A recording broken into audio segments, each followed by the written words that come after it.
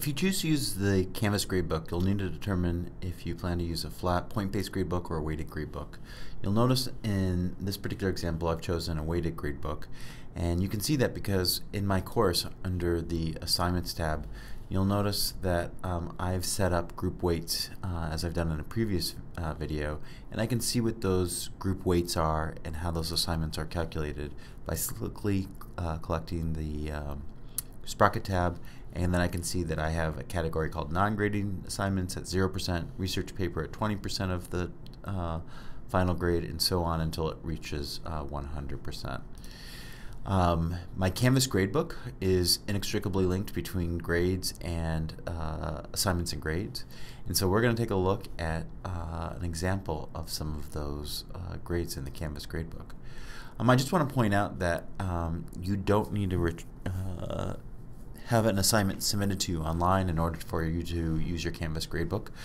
You can simply use your Canvas gradebook as a record-keeping mechanism. So you can see that I've gone into the gradebook and I'm looking at all the students in my class. I'm in quarter one of my gradebook, and I can see the first assignments, the World War II source analysis. If I simply click into the assignment, I can give the student, Miss Jones, a score, and as soon as I do and I click elsewhere, you'll notice that because this assignment was associated with the first major research project, this research grade, the weighted grade will show up as well. And as soon as I associate this, submit your topic for approval and give it a grade, let's say of 25, you can see that because this is 25 out of 50 and this is again associated with the rated category of the research paper,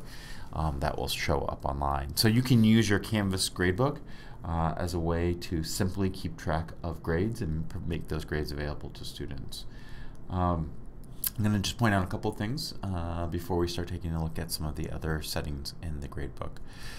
You'll notice that you can switch to different grading periods, and I'm going to point out again that in my assignments tab that I have this research paper, and in this research paper I have a number of assignments associated with it, including submitting the topic for approval and the first draft, and you'll notice that all the due dates that I've situated will also show up here.